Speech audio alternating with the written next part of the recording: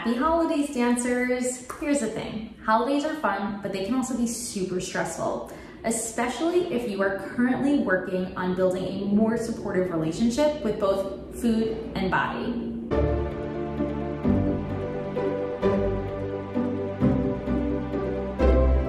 So why is the holiday season so stressful for dancers?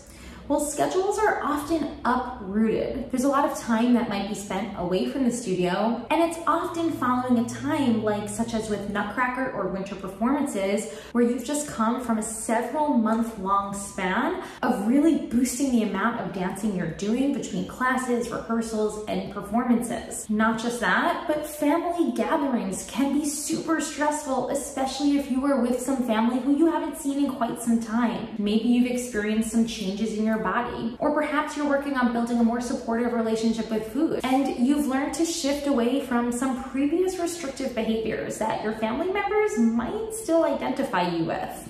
Whatever the case, holidays are no doubt super stressful. And I remember a time when I really struggled around holiday meals, especially when I had already begun that journey of healing my relationship with food. Comments from family who identified me as the healthy one were most unhelpful and even triggering at the time. And then, of course, there's the fear of overeating, a common fear that dancers often experience.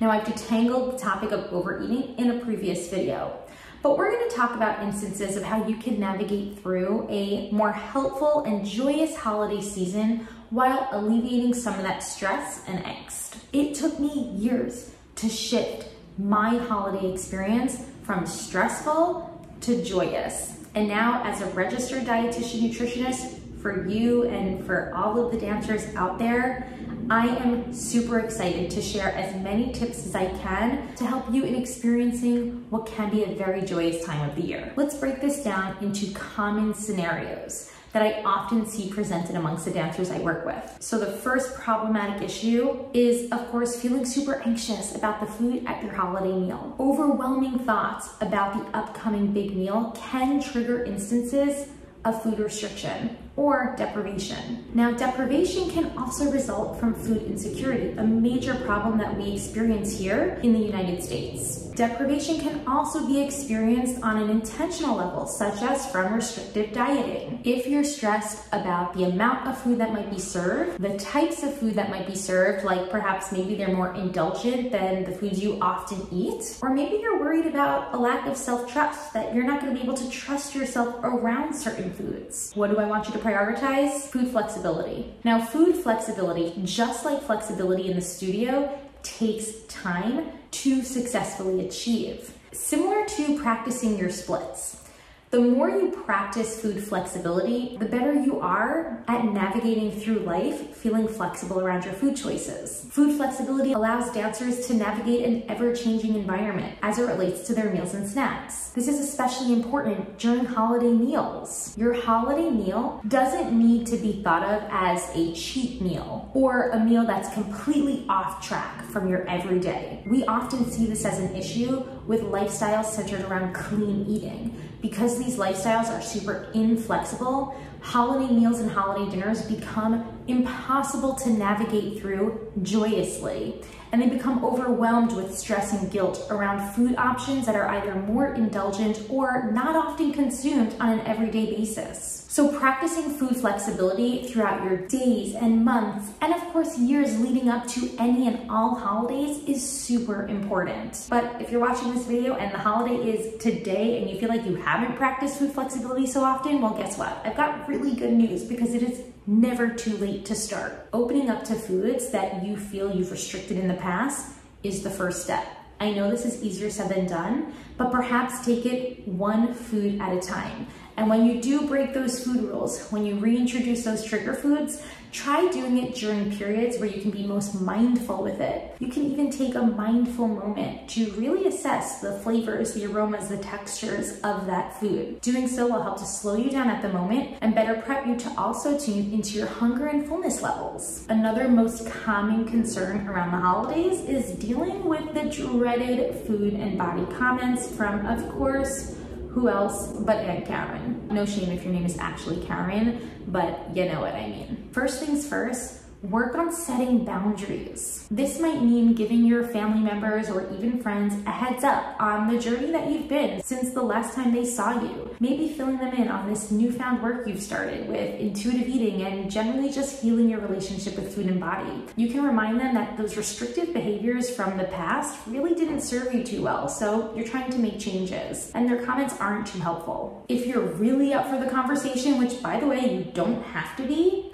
then you can talk to them a little bit more about the anti-diet and intuitive approach and how tools like food flexibility have become super helpful in your journey towards building a more supportive relationship with your food choices. Now remember, it's not your job to educate the world. Actually, it's kind of my job, but you should never feel pressure to change anyone's opinions on any of these topics. You can always refer out. You can refer your family members, you can refer your friends. You can say, hey, I've been following this dietitian. She's been really helping me. You should go ahead, give her a follow, check out her YouTube channel. This is not a plug. This is simply just to help shift the pressure that you might feel on yourself for educating about the anti-diet realm, which you shouldn't feel the pressure to have to do. Now, of course, if you're really not up for these conversations, because I know chatting with family about these topics can be super challenging, then also you can just take the route and exit the conversation. Maybe that means doing a quick check on your phone. It could mean going to the bathroom to fix your hair, to maybe do a makeup retouch-up, whatever it might be, but you are allowed to exit the situation in a conversation that feels super triggering and unhelpful to you. Another common issue that I see amongst dancers during the holidays is trying to save up for the big meal ahead. So saving up your calories or trying to compensate for an increased amount of food at a meal is gonna set you back onto that cycle where you feel super in control around food to then feeling super out of control around food, eventually leading to those experiences of overeating. This is probably one of the most common concerns that I do hear amongst dancers, and I can't stress this enough, but saving up calories for the big meal is not gonna help you at the meal. As long as your usual intake is not restrictive, then you want to stick to exactly that. Your usual regular meals and snacks spread consistently throughout your day. The reason for this, you don't want to enter that meal in a state of biological deprivation, because if you do, your body's going to have one purpose at that meal, and it's going to be to replete the energy that it's lost from that deficit. This is going to make it super challenging to not only eat mindfully at the bigger meal, but to also enjoy the meal as it is. Perhaps that means socializing with friends throughout the meal, or talking or partaking in conversation. Whatever it might be, if you are preparing your body with sufficient meals and snacks throughout the hours and the days and the weeks leading up to that big meal, you are more likely to experience a mindful moment at the meal itself. Another important aspect right here within this concern is considering two things. The first is leftovers if they're accessible, but also becoming open to the idea that you very well might feel sad and disappointed at the end of the meal.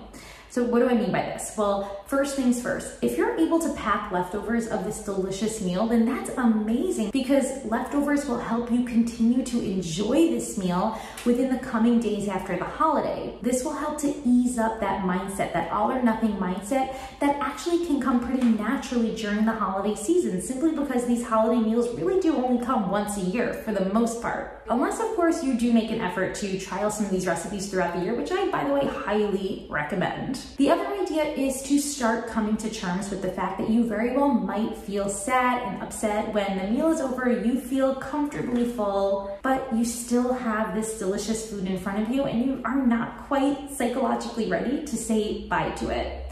Start to consider the idea that it's okay to feel sad, it's okay to feel upset in this moment. Make space for that, and then start to think about, well, what can I do moving forward? Maybe it does mean experimenting with grandma's favorite recipe during the year. Remember, it's not really a rule to have to wait for the holiday meal to enjoy your favorite sweet potato pie. Which brings me to the next common concern that I hear about amongst dancers, and that's when they're trying to healthify grandma's recipes, or of course, whoever makes your favorite recipes. Now, you know what I mean, right? Healthifying those brownies, perhaps making them chickpea avocado brownies. There's nothing inherently wrong with wanting to experiment and boost the nutrient density of your meals and snacks and dessert. Actually, it can be a really fun activity, but I want you to tread with caution, especially during the holiday season when it comes to your holiday meals.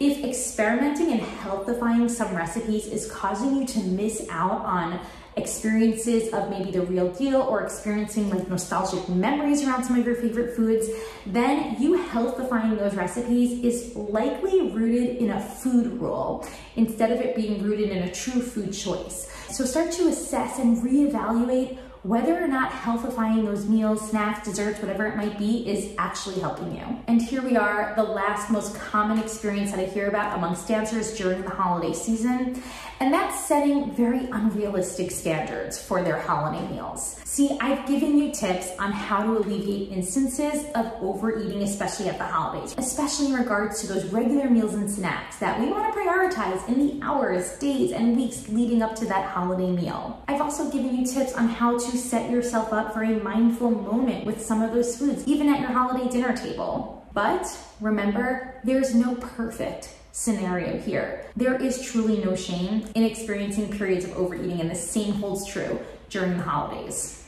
Most often, these foods don't come often throughout the year. If they do, great, but for many, they don't. So that all or nothing mindset can be very unintentional during this time of year. Have compassion for yourself. Remember, there is no perfect way of eating, especially around these times. Most importantly, remember, while food plays a major part in the holiday season, it doesn't play the only part. You can also think about the experiences, the memories that you shared with your friends and your family who you may not see that often. Considering all of this will truly help you to build healthy and sustainable habits, especially during the holiday season.